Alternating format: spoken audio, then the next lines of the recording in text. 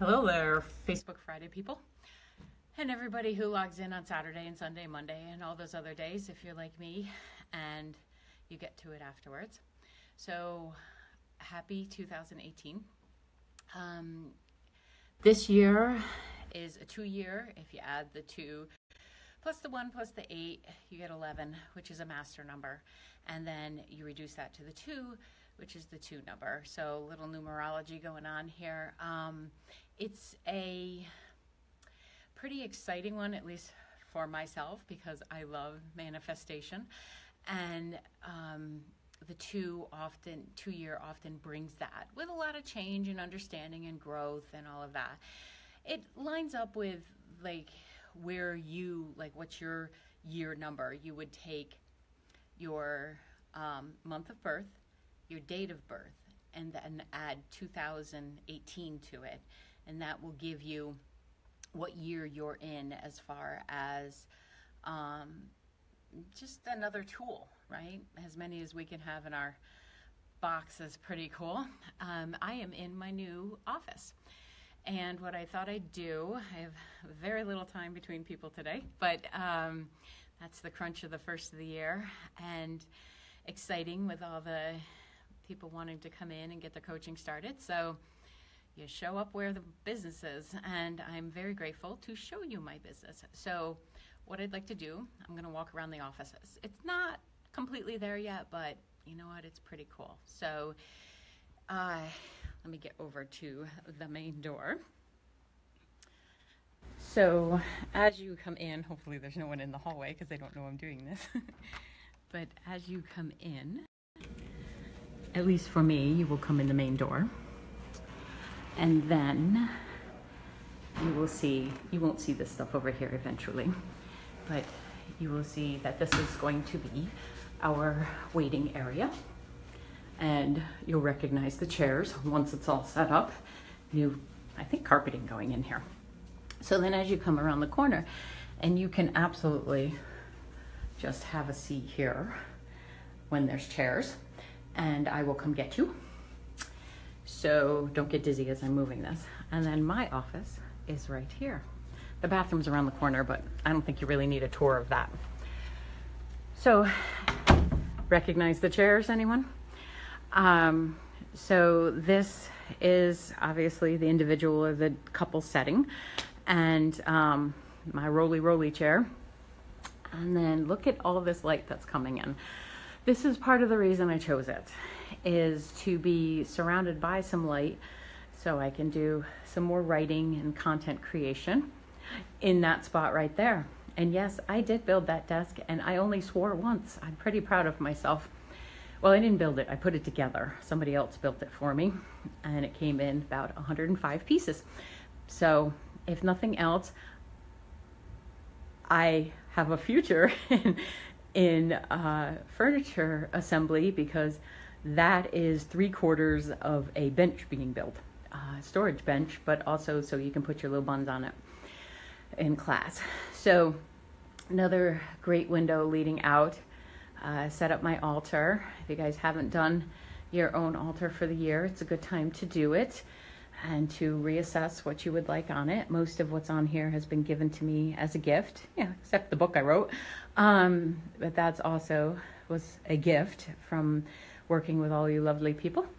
And then you circle around, and that's the door I went out. And if I'm not in session, that door will probably be open, and you can just come in that way. You don't have to go through the waiting area.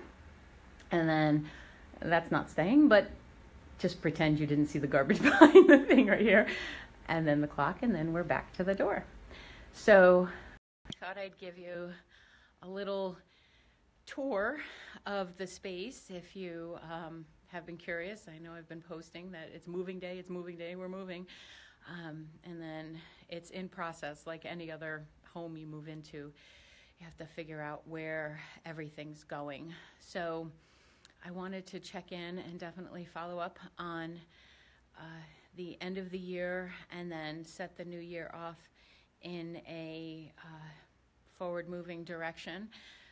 You can do that any day, but there is a certain energy to the beginning of the year that, thank you, Judy, I love it, that can help catapult us forward, right? When we need that inspiration to maybe make those changes that have been rolling around in the head for so long, and to step into action. The newsletter that went out today is going to back that up too. So I do hope that you are having a great start to the first of the year.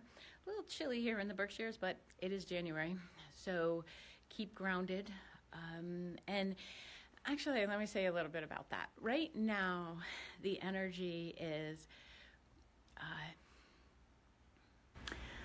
it's transitioning. It's moving into what will be a calmer energy. And I don't know about the rest of you, but I could use some influence of the universe in that way, and just to infuse some natural positive energy. And that's what this year feels like to me. I usually do an energy alert, so I'll go into more detail about that in the next blog for what is up in the universe for 2018 and how you can harness that energy and have it work for you. So the preliminary, I'll give you a little heads up to the blog, that the energy is very exciting. It's definitely could be perceived as maybe a little bit of anxiousness if you aren't used to looking at things from an excited, adventuresome, want to jump in and do it place. So if you are experiencing that feeling within you, that kind of jumpy, don't really know what to do, this is the best part. We get so much sunlight here. Try to check in and ask yourself, is this anxiousness, is this anxiety, is this excitement? Because I promise you this year is bringing that. So it could be misconstrued if your practice is and your background has been to have a more anxious state. So take some deep breaths, ask yourself, what am I really excited about? And then start setting some plans into motion in how you're going to use that energy. Don't waste it. If it's being created and you're feeling it, you may as well put it to some use. Sitting there and stewing over things that may not even be in your influence or your control, it just doesn't make any sense. It's a waste of energy and time. So, but I do want you to be able to differentiate and start to ask yourself, what could I be excited about this year? It'll shift over the next couple of months, a little calmer once we hit March.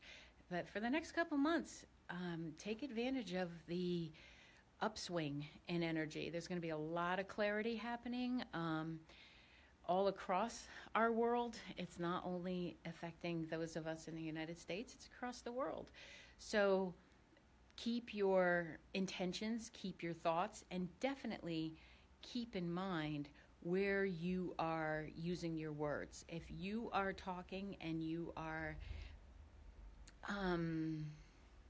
coming from a place of fear, then unless there is a saber-toothed tiger chasing you, zip thy lips and check in and see where did that fear start, and then work with somebody, shift it. If you're in a dark alley, get the hell out. But otherwise, don't let it take over when it could be this amazing manifesting tool in this year of two where that starts to show up. Everything that you've been working for or putting some intention behind for the last 13 years is starting to show up in front of you.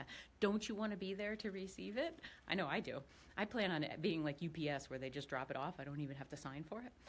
So take this weekend, if you're in the house or if you're brave enough to be all bundled up and be outside and going for that walk. Boy, the wind is pretty big here. It sounded like somebody was coming in. Ask yourself, what is it that you would like the next few months to be about? And how can you harness that excitement? How can you have it be used for your benefit? And sit down and write a list out of everything that you possibly could want to create in this next quarter, we'll say. And then there's a vision board class in February 10th, I believe, that we will be creating this. Due to Facebook Live, that we will be putting all of this into action. So go to the website, sign up, send me an email, and get in on that. So have to go to work now. Thank you for stopping in for Facebook Friday, and I will see all of you. Stay warm or cool if you're in Australia. Bye.